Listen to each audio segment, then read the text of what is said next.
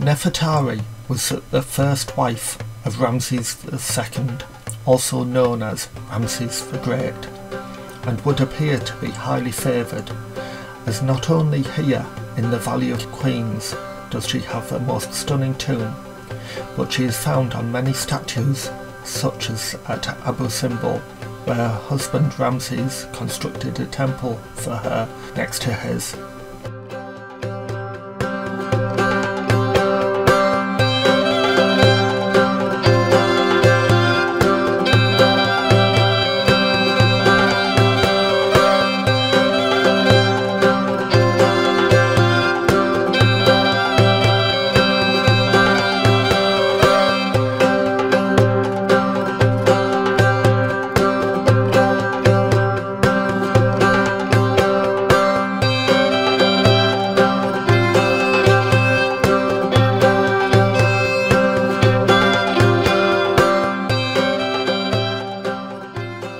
She was highly educated and conducted diplomatic work with other royal families, where her abilities to read and write hieroglyphics